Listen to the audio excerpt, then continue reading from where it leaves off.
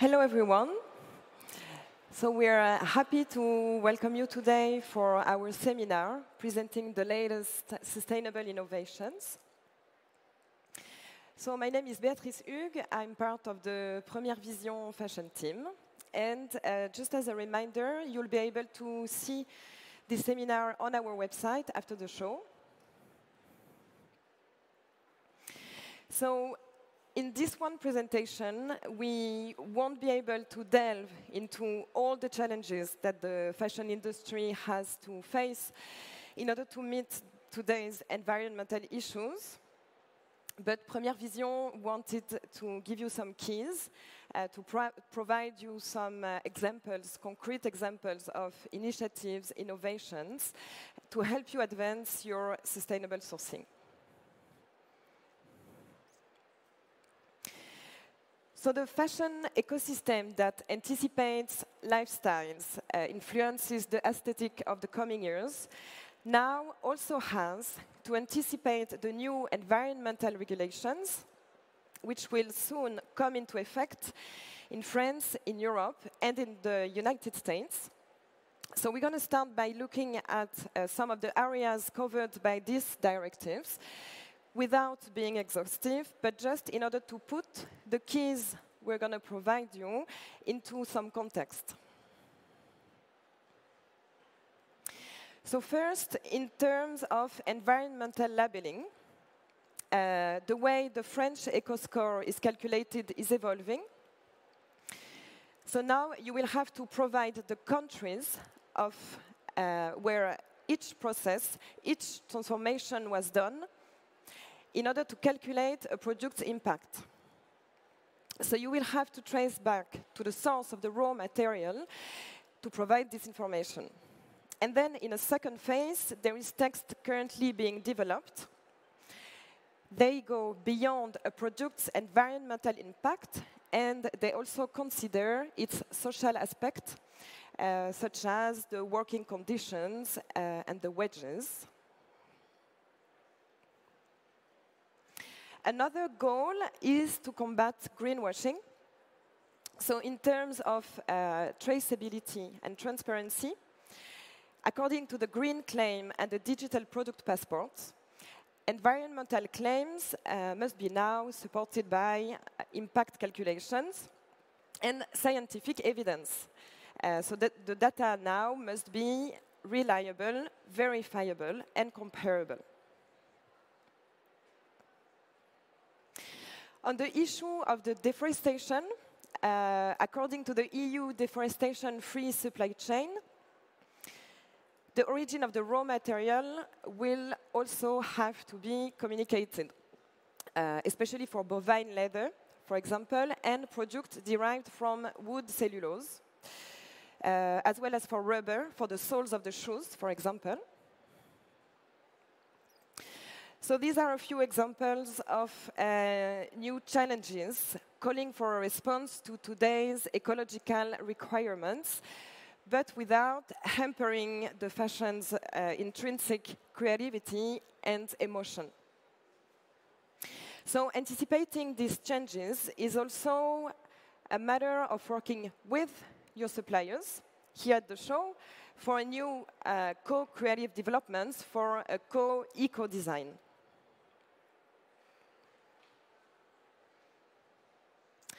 Today, thinking about products' end of life upstream from the design stage is central to an overall sustainable approach.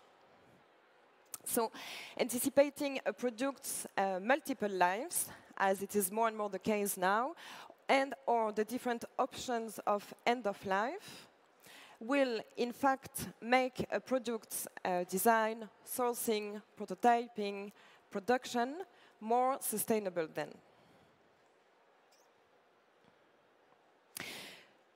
So if we look at this diagram, we see that there is different levers we can activate at each stage of a product life cycle. At Première Vision, here are the stages for which you can find solutions. So first, the raw material selection. the textile, leathers, accessories production, the product end of life, and so the issues relating to recycling and biodegradability. And for the rest of this presentation, we'll be following this cycle stage. So the first levers lie into the choice of the raw material. So during this first stage, what are the sustainable criteria that come into play? So at this stage, we can already aim for better quality and therefore a greater longevity, depending on our choice of fiber, skin, or component material. So there's an essential notion that we don't focus on enough, which is a product's quality and its resulting durability. So in terms of quality, if you take cotton, for example, when you opt for long fiber qualities, the product will be stronger, more resistant to abrasion, and will enable an optimized mechanical recycling. The bast fibers, such as linen, hemp, and nettle, they're also known for their very high resistance. You can consider using them in blends for winter collections to enhance a product's durability. And the wools are also strong enough. They can be worn and reworn. There's also some properties that come from the spinning process, such as the crepe yarns that have a natural elasticity. So the wool, for example, lends itself perfectly to the production of naturally stretchy crepe yarns, and thus provides an alternative to elastane. At this stage of selecting the raw material, we can also favor raw materials and innovations for their environmental performance and choose alternatives to petrochemicals products. So again, the linen, hemp, nettle, also kapok and abaca. For example, they require less water and promote a better soil health. So we're seeing a revival of spinning mills in Europe and also processes adapted to better meet the market requirements, such as cottonizing the hemp, for example, for denim or casual wear, fabrics or knits. And we also see more and more bast fibers in the textile accessories.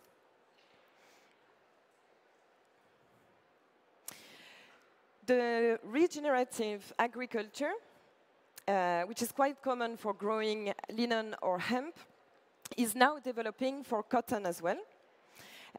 So the regenerative agriculture does not have only no negative impact, but it actually has a positive impact on the soils. The crop rotations, the cover crops, and the absence of chemical inputs help the soil retain the nutrients and the water. And on the synthetic sides, in both fabrics and accessories, there is a growing offer of biosourced polymers where the fossil fuels are replaced by renewable natural resources. This offer is now extending to compositions mixing bio-based polyamides and bio-based elastanes. For the artificial materials, such as viscose, so they have two major problems, the deforestation and the impact of the chemical used. So today, we have certifications such as FSC or PEFC to attest that a product comes from a sustainably managed forest and uses less toxic chemicals, and that the water and the solvents are reused. So for example, we can mention the Ecovero viscose and the Naya acetates. in accessories, the labels and the badges also use FSC or PEFC certifications to ensure the absence of deforestation.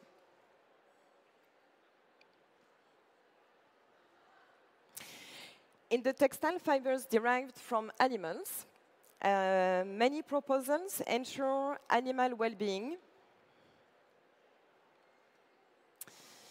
In particular, they are based on the respect for the 5 animal freedoms: the absence of hunger, thirst, physical and heat stress, fear, pain. So we have RWS, RMS, and RAS certifications that guarantee traceability to breeding and shearing, to the absence of mulesing.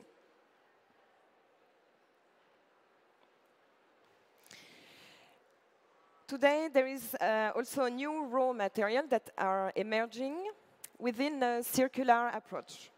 So they are using waste byproducts, especially from the agri-food industry. So repurposing these co-products gives rise to new textile fibers, like fibers derived from banana or pineapple leaves. So these initiatives, they result in a reduced soil footprint and also generates additional income for farmers. And furthermore, we can emphasize how important it is to diversify the raw material. Today, there is only 2 fibers that account for nearly 80% of the world's fiber production: the cotton, 25%, and the polyester, 54%. So we need to also use other fibers to avoid concentrating the negative impacts in some specific areas. And it's also important at this stage to anticipate the product's end of life, and later on we will look closer at recyclability and biodegradability.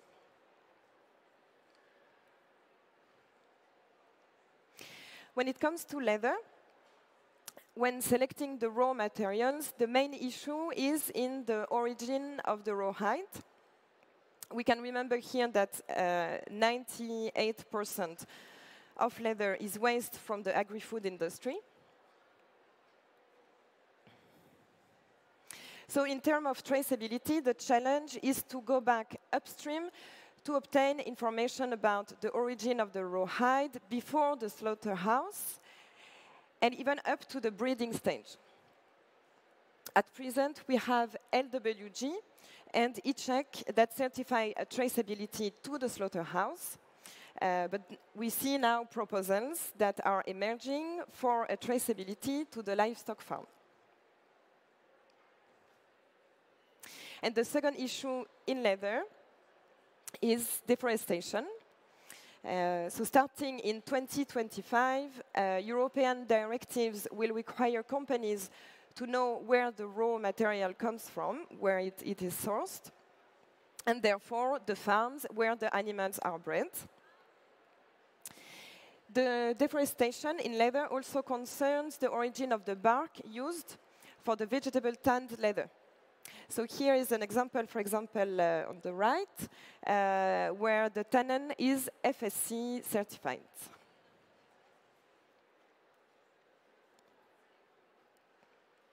So here we move to the product design stage. It is a part of the process that is entirely in your hands. So for us at Première Vision, we can only encourage you to think this stage as a part of a global approach, building on the previous stages while looking ahead to the stages to come.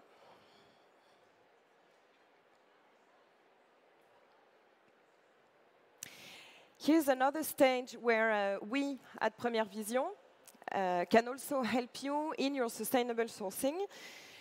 It is the production of textiles, leathers, and accessories, including their finishing and dyeing. So the main focus for this stage is reducing the chemical impact. So we can start here with leather, where tanning and retanning processes can require large amounts of water, energy, and chemicals. In Europe, there is the REACH chemical directives that regulate the maximum chromium content in finished leather.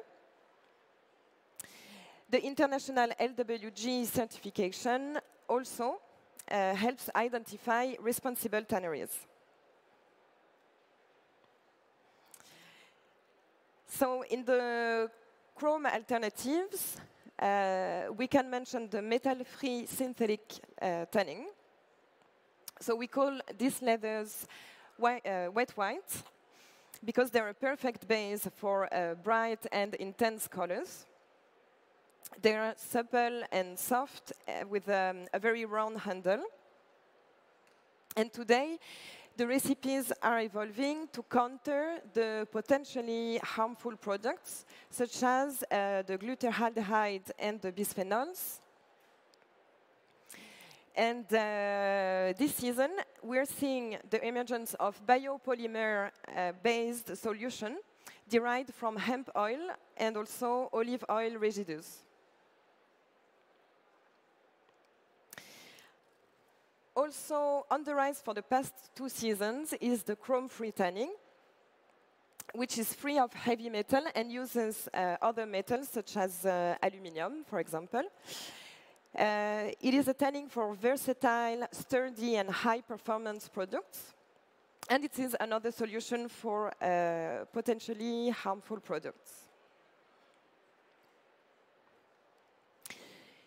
The vegetable tanning is evolving as well, thanks to tanning agents that come from circular plant resources. So these are byproducts of the agri-food industry, like olive and sumac leaves. They get a better dyeing response. And we see this season a very large offer of very supple leathers for clothing from the vegetable tanning. We can also, in vegetable leather, color the leather without any dyes or pigments by using naturally colored vegetable tannins. And therefore, we can reduce water and energy consumption and the impact of the chemicals. And this season, the tannins solutions are developed with new vegetal extract. They create their own shade and allow a better control on the color wanted. So we have, for example, the quebracho that will give a reddish hue. We have the chestnut that will give a yellow shade. We have the gold oak that will give a light taupe hue. This season, we also see a return to bio-based, 100% plant-based wax finishings. And here we share with you favorites. It's a crinkled lambskin with a patent finishing for clothing, and it's water-based and solvent-free.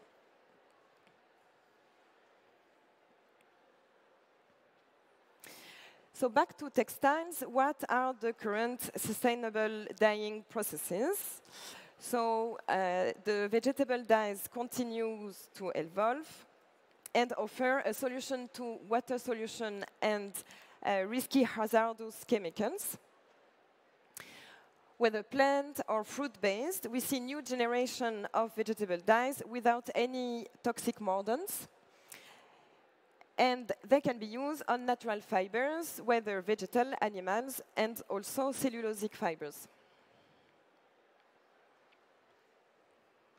Another example is colorifix technology, which is based on microbiology. So the colorants are developed through the fermentation of agricultural co-products. And they can be adapted to different bases, such as this polyester.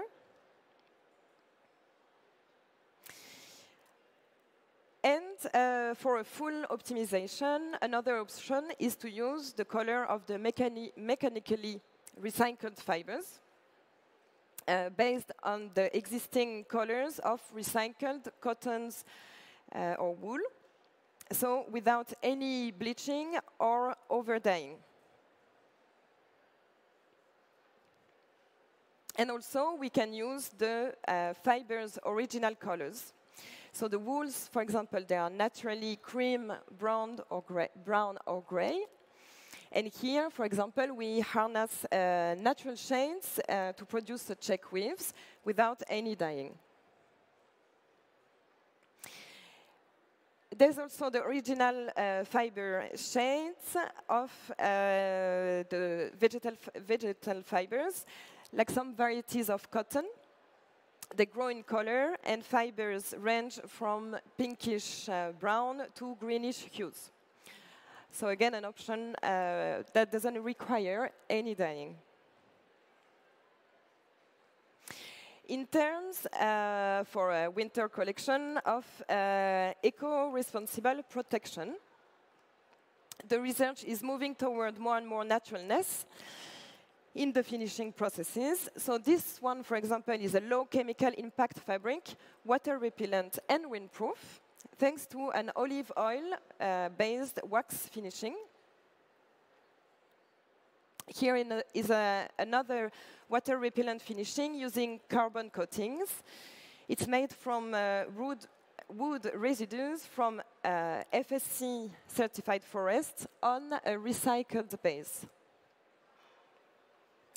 And we see finishings for downproof, waterproof, windproof products derived also from biosourced polymers.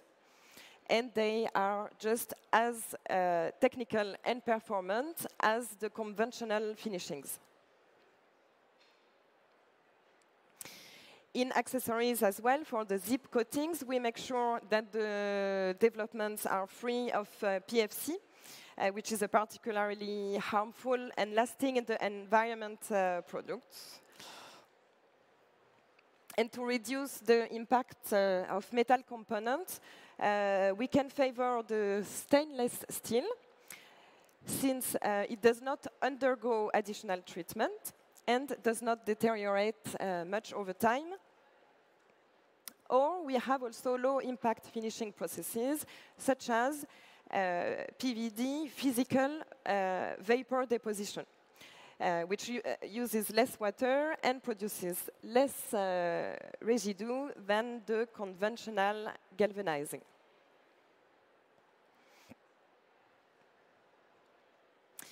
And the responsible approach involves not only the product, but also the company as a whole. So here at Première Vision, we have many companies that are able to provide you information about their commitments in terms of environmental management, such as the water and energy consumption, the renewable energies, the chemical substances, and waste management. And for example, in leather, we have the tannerist certified LWG that guarantee a full environmental management.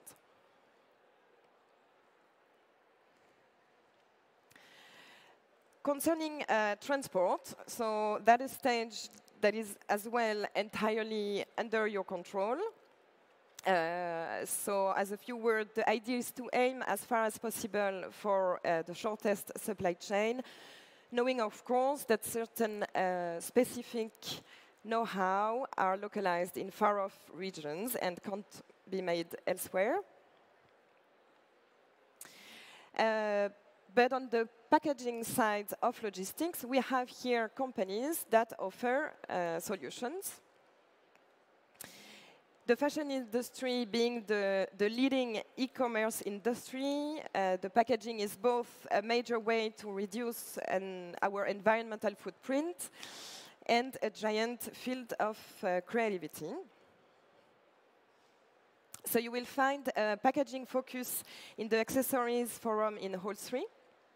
And some of our exhibitors are presenting invertible boxes that can become gift boxes combining functional and decorative use, glueless folding boxes, reusable shipping packaging. And to reduce the use of plastic, we have other innovations, including materials with the same resistance to tearing and humidity as plastic.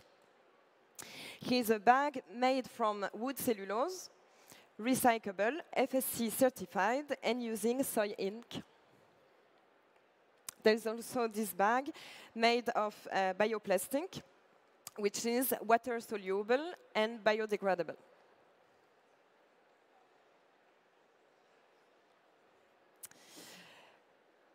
So at the sales and marketing stage, you fashion brands, you are at the forefront of understanding the evolving demands of consumers in terms of transparency and concrete commitments.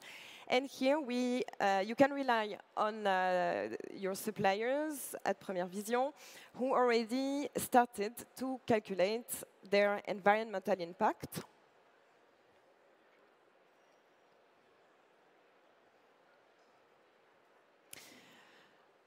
So here we can ask, what does consumer use mean today? So as we saw earlier, a product's durability is a fundamental criteria now for sustainability. And the environmental impact of washing a product over its entire lifespan is also an important factor now. So here is a concrete example. A high-resistance synthetic for a sturdy outerwear item that almost never needs washing and might be recyclable, can be considered positive because of its longevity. Whereas a synthetic fleece, for example, washed regularly, contributes to the dispersion of microparticles of plastic. So today, we have a new criterion for choosing a fiber, its environmental impact over the lifespan of the garment. And good news, we have, for this winter season, a great offer in faux furs that are alternatives to conventional synthetics, such as bio-based polymers, like this one. In Astrakhan versions, also this one, for example, developed in Naya fibers. In organic cotton for very fluffy faux fur, this one is GOTS certified. And especially in wool or mohair blends, like this one, that are also woven.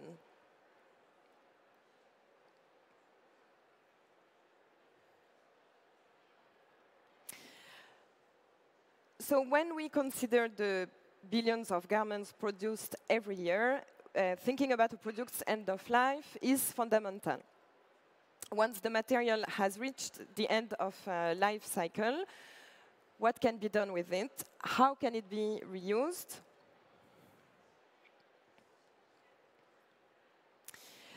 So today, the most widely used recycled material is polyester. 50% of the polyester offer now, but it's made from recycled plastic bottles. The textile-to-textile recycling accounts now for only 1% of the global fibers production. So one aim would be to increase recycling inside our own industry. We see new generation artificial materials, for example. They rely on the chemical recycling of cotton or plant waste. Thus, they're avoiding virgin resources. In the natural materials that are mechanically recycled, such as cotton, wool, and silk, the resources can be either production waste, like here, with a silk recycled from the silk spinning waste, and a GOTS organic recycled cotton. Or resources can be clothing recuperated at the end of life, as with post-consumer recycling. With the natural materials that are chemically recycled, we can obtain new artificial materials. Like here, it's a viscose with relino, which is recycled linen production waste. Or here we have with Refibra, in a blend of 30% pre- and post-consumer recycled textiles, plus 70% wood pulp from sustainably managed forests.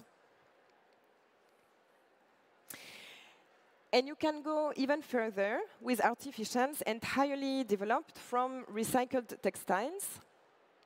The circulose, for example, is produced by chemically recycling pre- or post-consumer cotton from production offcuts or end-of-life garments without adding any wood pulp. In terms of fantasy, we find recycled sequins on tulle base.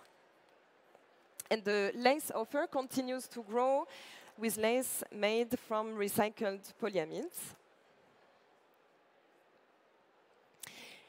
And to provide compositions with a maximum of recycled content, elastane are being developed in recycled version with up to 60% of recycled production waste.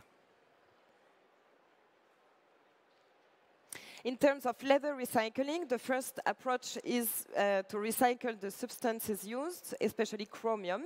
So the Evolo process recycles chrome-tanned leather waste, transforming it into a retanning solution that doesn't require any additional chromium. And the second approach in leather is to recycle production waste. So Recyc Leather recycles waste from the production of leather gloves. It is then shredded and combined with a Hevia binder with a water-based polyurethane finishing.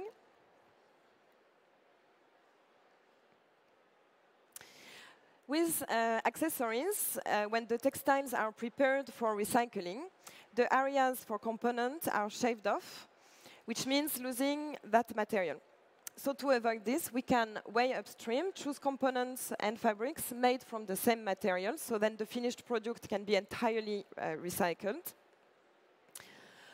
Or, as seen here, we can use removable components, once again, to optimize the recycled material.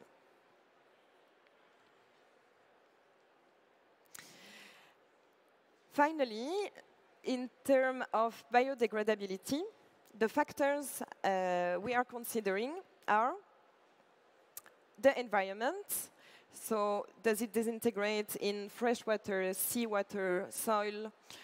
The degree of decomposition and the time required, and the absence of toxicity in the decomposed material.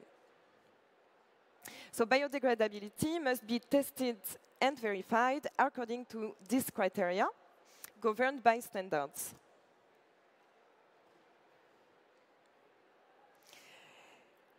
So we can keep in mind that even for a natural product, each processing steps can alter its original biodegradability, causing it to release toxic substances as it disintegrates. So that's why biodegradability is verified on the finished product. Very famous to take 100 years to disintegrate, the synthetics are looking for new formulas to improve their biodegradability. Like here, with this biodegradable polyester blended with cotton. In the innovations, we see also the plaques, which is a new generation of PLA developed from cane sugar. It is chemically recycled and tested for accelerated biodegradability. And here we have Lever's lace in a biodegradable blend, mixing a polyamide with an accelerated biodegradability with an organic cotton. And there is new developments that even combine biodegradable material and membrane to ensure that the product's decomposition is not impeded. In the accessories, the offer is expanding to include products with accelerated biodegradability as well, in packaging as we've seen, but also in labels and buttons, like this one as an example made from coconut shells.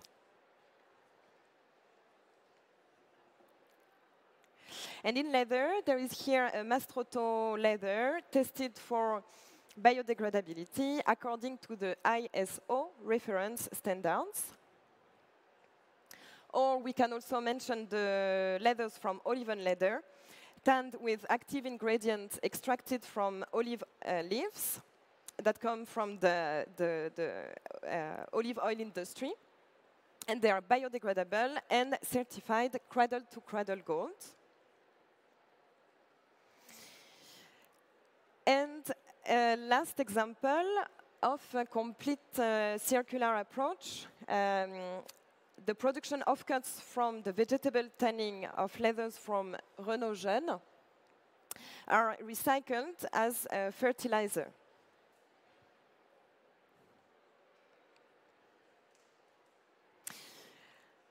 So in this 360 degrees approach, what allows us to verify that all stages meet the required standards and eco-improvements is traceability.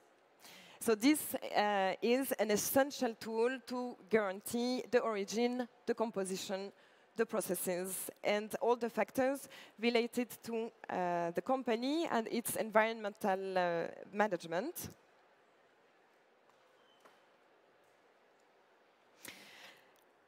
And so here are the various tools at Première Vision to help you in your sustainable sourcing.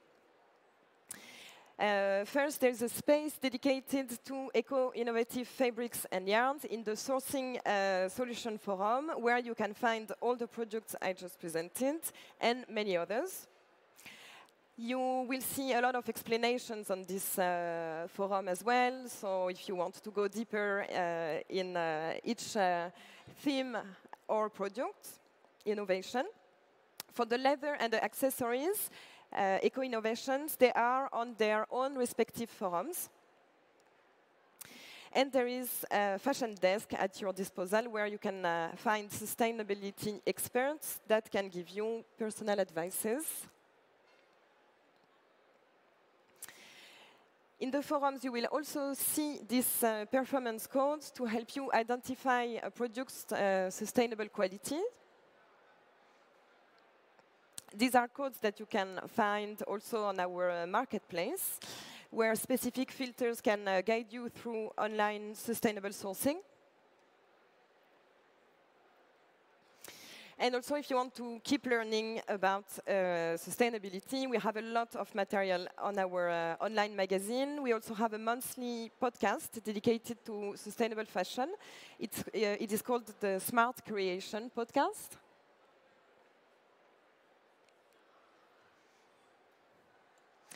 And to close this presentation, a word about Première Vision's news program this season, called A Better Way, to help you identify exhibitors with a sustainable approach.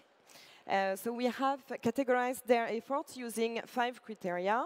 Each criteria uses a pictogram to give you a quick understanding. So the first criteria being social initiatives to promote better care of people through corporate practices and in the supply chain. The impact of production sites whether you own the production facilities or use subcontractors. The traceability, our central key. The better composition and material used to favor organic, responsible, certified, recycled, or processes having a lower environmental impact. And the finished product durability and end of life, factoring end of life into the design of the product, especially its longevity, reparability, and recycling capacity.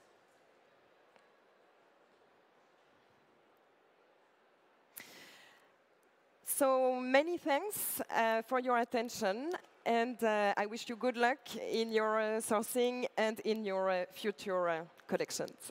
Thank you.